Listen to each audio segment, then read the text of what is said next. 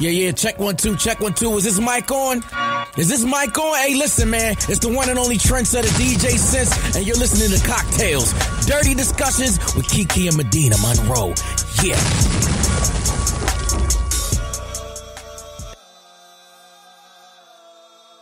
We declare our right on this earth to be a man, to be a human being, to be respected as a human being, to be given the rights of a human being in this society, on this earth, in this day, which we intend to bring into existence by any means necessary.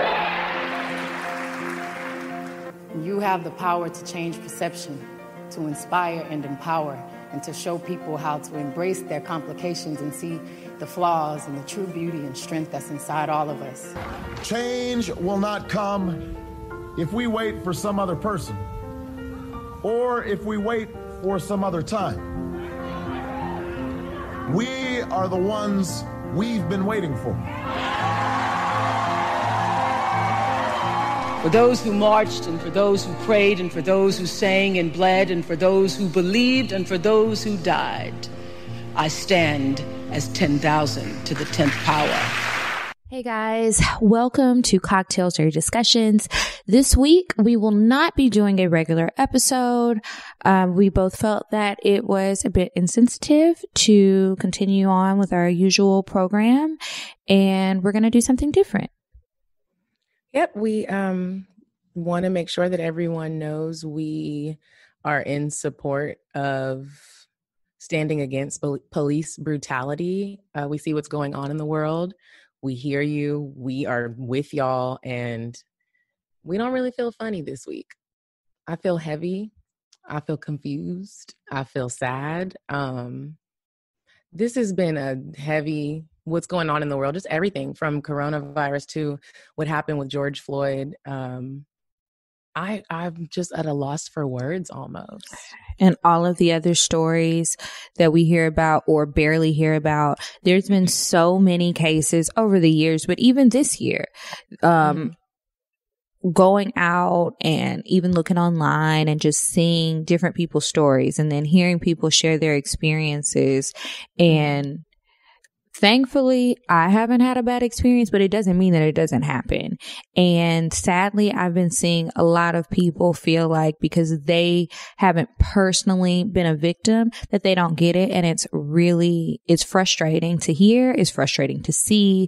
It's like, how out of touch can you be? Now, I know you had texted me and you were saying that you were feeling really heavy. What's been going through your head? A lot. And there's so many layers to everything that's going on that each conversation you have with someone is always different.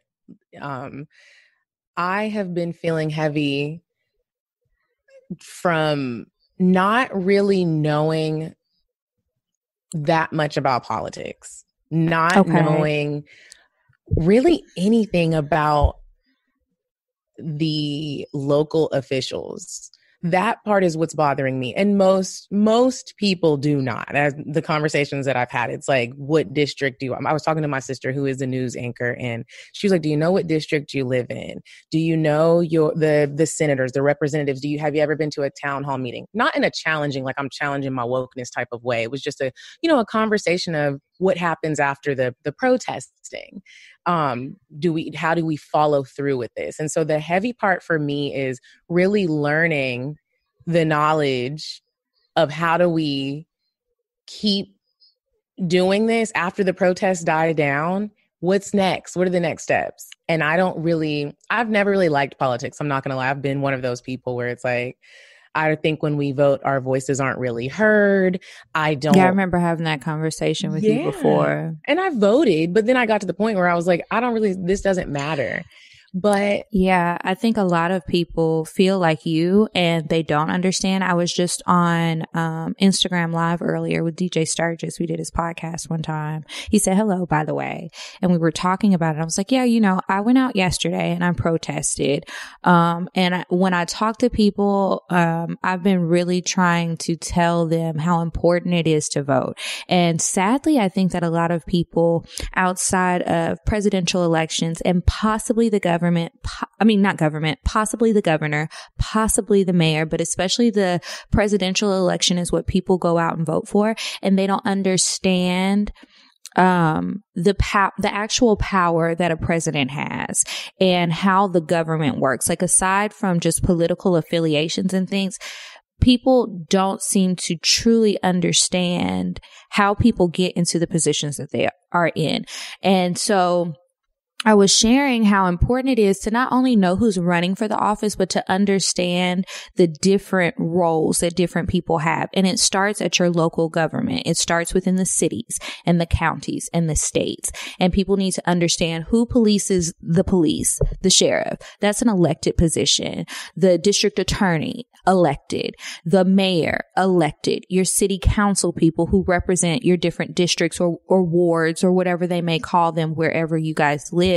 Those are the people who can fight for the issues that represent smaller groups. And it's just like smaller groups represent more and more people, and it goes up. And so when the president and the U.S. senators and Congress people are making laws, yeah, they're making laws and those are important. But if you get arrested for a petty crime, when the police pull you over, you're dealing with your local government. It's very rare that anything is going to happen and it go all the way up to the Supreme Court. You need to know who's representing you in these cities, who's making the decisions where you live. And it's so important to understand not only who is in power, but how they get there. And I think that once people have a greater understanding of how our system works, then they can vote. Then they will be more participatory with it. Then change can happen, because at this point, a lot of the people, they take advantage of the fact that many people don't truly understand how it works, that people don't know who's who. Absolutely. And they're not going to fix the system because it's working in their favor. Many of the people who are in positions of power already. And that's why I tell people to vote. It's important. I know if you're in Georgia, we started voting a while ago, but it's next Tuesday, the 9th. And other states, I've posted it. I know lots of people have posted it. Just Google it. Check and make sure that you're already registered to vote. Know where you're supposed to go to vote. Don't rely on people to give you this information. They won't. And then also, I want to also let you guys know that if you are starting late and there are some things you don't know, don't be embarrassed. Just start now. Ask questions. Yeah, ask questions. Like, I literally, if you're one of the people where you get embarrassed when you don't know something, sometimes I'm like that. When it comes to politics, I am truly like that. I checked to see if I was registered to vote today. I was still registered in Dallas. I had to register. I can't vote next Tuesday, but I can vote in November. Don't feel bad. Don't feel embarrassed. Just ask questions. And that is how we start doing this thing. If you have a friend that's a lawyer and you don't know your rights, learn your rights. If you don't know about politics, just learn about them. Go to a town hall meeting, look up. I don't think they're doing them like in person right now, but through Zoom. They have something on June 15th with city council members. Mm-hmm. Where you can learn about different things that they have going on. And I think that part, protesting is great, but after the protesting, that's also going to be very impactful. So we just have to remember that. I don't want to see it die down. Yeah. And then also, I want to say something to the people who do know stuff, because this is very frustrating to me. And I was having a talk with some friends yesterday about it. When you know something, especially about things like this, like with the whole Blackout Tuesday thing that was going on, and people are going on rants on social media, calling people stupid and ignorant and all of this other stuff because of what they chose to post and not posting it right, posting the wrong hashtag and all of that, and saying it's not going to help. You're not helping either by going on rants, calling people stupid. Why not help the person? They obviously don't know. Many people are trying to show their solidarity. Many people don't know. Many people are confused. They're getting conflicting information. If you know something, then share the information instead of getting on your high horse and calling everybody stupid. I've been feeling that way, not even just with like police brutality and the injustices and racism, but even with coronavirus. I've been very frustrated with many people who are going on these rants, calling everybody stupid for going places, not staying in the house, wearing the wrong kind of masks, not doing things the way that they would do them. It's like, hey, share the information with people instead of trying to block everybody or unfollowing people, calling them stupid. Oh, you don't watch the news? Maybe they don't. Everybody don't have a TV. Everybody doesn't have a computer at home. Some people are working. They can't be on their phone. Some people are missing information. Some people are getting misinformation. Like, if you have it and you see somebody doing wrong, help them. Like, people don't seem to want to help. And then with the protesting, yes, I think you can't just stop at protesting, because that gets attention. And then it makes people aware that there's a problem, but it doesn't fix anything. So I hope that if you have been protesting or you're going out and protesting, that you do challenge yourself and don't stop there and figure out, hey, what are my strengths and weaknesses? What can I really do to help people? Maybe you can't even vote, so you can't do that part, but maybe you can learn about it and you can help other people. Or maybe you can volunteer somewhere. Maybe you can, I never knew about, every state has a local chapter. Every city has a local chapter called ACLU. Have you ever heard of that? Mm-mm. I've never heard of it. It's the American Civil Liberty Union. So maybe you can go and do some volunteering or learn something. I challenge everybody to learn about something about politics and whatever it is that you are focused on fixing. Yeah. And then I also challenge everybody to challenge your own personal thoughts and the things that you say on a day-to-day basis when it comes to the inequalities that people suffer and the racism. It can be something very small that you say or that you do to somebody, and it could be something very large, but all of those things play a part in it. When you are always negative or treat a certain group a certain way or have a horrible outlook on them, and then you continue to pass that outlook on to other people or make other people feel like it's okay to think so negatively about a group, you're contributing to the problem, in my opinion. And it's like, just check yourself. And we all make mistakes, but I hope that we can all learn from them and just try to be a better person, try to learn more, try to help more. Just be a good person to people and treat people the way that you would like to be treated. I think it's really important. Because sometimes that gets lost. I think another thing I just kind of wanted to touch on is I don't agree with racism, but I also don't agree with trying to make white people or others feel bad. What do you mean? I have a best friend. Her name is Hannah. She is my very best friend. She didn't grow up as a Black person.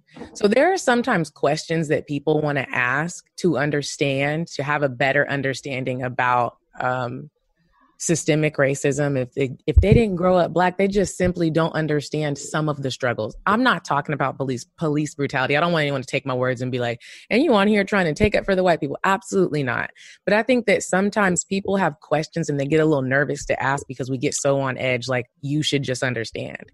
But some people don't understand. And sometimes the conversations are hard to have, but they're also okay to have. Like, I just want y'all to understand that. I've been having a lot of conversations with some of my friends who aren't Black and just like teaching them things. Like, that's really it. Just I don't like trying to make teaching them things like what? Like, some people don't understand. Like, what are some? Because some people that listen to the show, they may feel the same way. Not understanding really what white privilege, like, why do you have white privilege? Not understanding. That's really what it is. Like, are you saying, or understanding what it is, or understanding what it is and why you have it? And it does stem from like slavery and how we've been so far behind for so long. I know I was talking to Hannah about what is it called, the Homestead Act, where, the white people got to run, stake their land, and y'all just automatically got land. Your people got to own free land, and a lot of that land gets passed on down to your people. We didn't get to do that. We never had that opportunity to do that when slavery was we were abolished. Part of the property that you got. We were part of the property, and sometimes they don't look at that side of it because wasn't their life. Because it's given to them. And so when something is constantly given to you, some people, they don't recognize it. And I hear that. And even if you don't have somebody to ask, look up what it is and don't be so combative. I don't think that all other people are bad, but the problem lies when you choose to continue to be ignorant to the issues that you see people going through. You have to try to find some sort of understanding. People are not out here protesting and being angry and posting all day and forming organizations for something we made up in our head because our feelings are hurt. You know, these are real issues that continue to go on. And when you just choose to ignore it because it's not your problem, that's a problem. So if you have done that, please stop and try to learn. Even if you don't have a person that you can go to, the internet is full of people. It's full of information. It's out there. You can get it. And it doesn't matter if you did something or not. It's something that has happened. And sometimes I think that so many people who are not Black try to say, well, I don't treat people this way and I haven't done any of this. And, you know, I'm not the one who had slaves. No, you're not. I'm not stupid. You weren't here hundreds of years ago. However, this is something that happened in this country where you live. So even though you didn't actually do it, understand the benefits that you get from it. Understand the problems that we have because of it.